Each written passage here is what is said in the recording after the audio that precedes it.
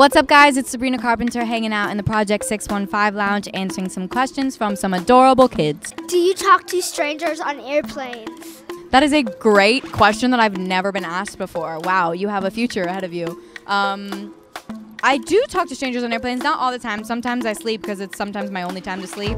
But if they seem really nice, I'll chat them up. If you could choose 3 people to sit at your lunch table, who would you be eating lunch with? Another great question, and you've stumped me. I would probably say Paul McCartney, Rihanna, and Beyonce. So if everything in your house could be one color, what would it be? I would probably say, I feel like if everything was like black and white, can I do 2? If everything was black and white, it would look very chic, very modern. That'd be cool. What is the weirdest food you have ever eaten? I don't remember the weirdest food, but I have tried clamato juice. And that's the end of that description. What is the worst ingredient to put in a burrito? Probably spiders, right?